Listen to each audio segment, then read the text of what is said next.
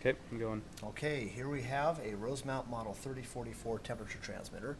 This is a smart instrument, so it's able to talk via the HART protocol to a computer. The computer in this case is a handheld communicator, the Model 375, and that talks to the HART transmitter, the smart transmitter, using frequency shift keyed signals, 1200 hertz and 2200 hertz for binary 1 and 0 respectively.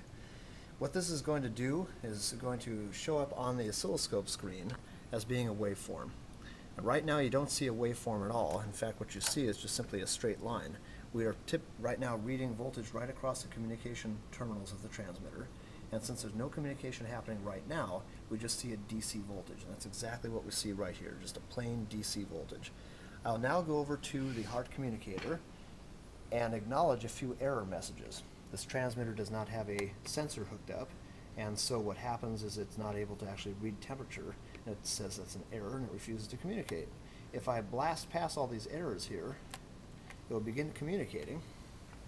We can see on the oscilloscope screen we have a little pattern there. You can see ripples.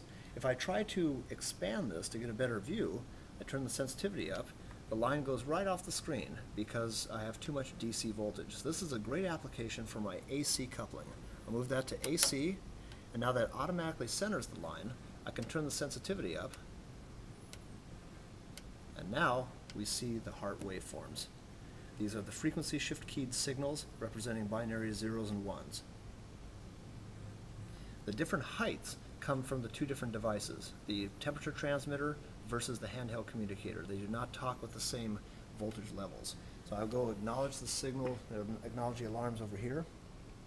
Again, once I blast past all those error messages and say yes, I want to ignore the next 50 error messages, now we see communication again. Tall signals, short signals, one is a query, the other is a reply.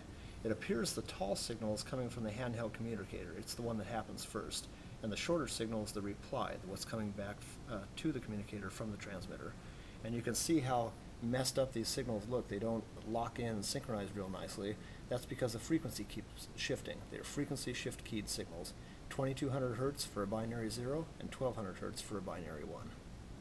And that is HART communication displayed on an oscilloscope.